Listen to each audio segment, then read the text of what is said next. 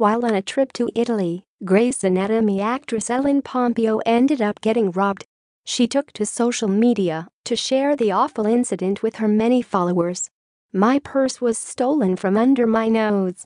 I blame the rose. But grazie to whoever stole it for dropping it on the street exactly intact.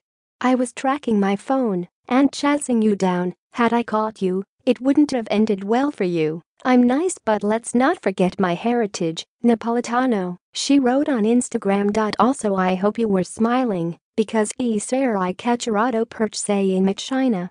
Please forgive my horrible Italian, Elena added. The message in Italian is informing the perpetrator or perpetrators that they might just be on camera. The Italian police noticed her post and responded, "Thank you at Ellen Pompeo, Grey's Anatomy, happy to know the police and Florence helped you."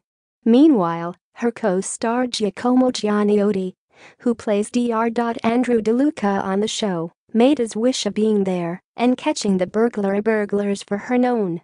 "Come on, Ellen. You did not hit up your boy for an Italian translation? Haha, I will be there in July. And I will be on the prowl for your boy, he don't stand a chance. Glad you are safe," the actor wrote in the comment section. But despite the unpleasant incident, the actress still had a pretty good time during her vacation there. Ellen has been very active on social media in the last few days, sharing a lot of great moments that included pics of the unforgettable Florence sights. She's also been practicing her Italian and overall enjoying the destination. Hopefully, this was the only bad thing on her trip.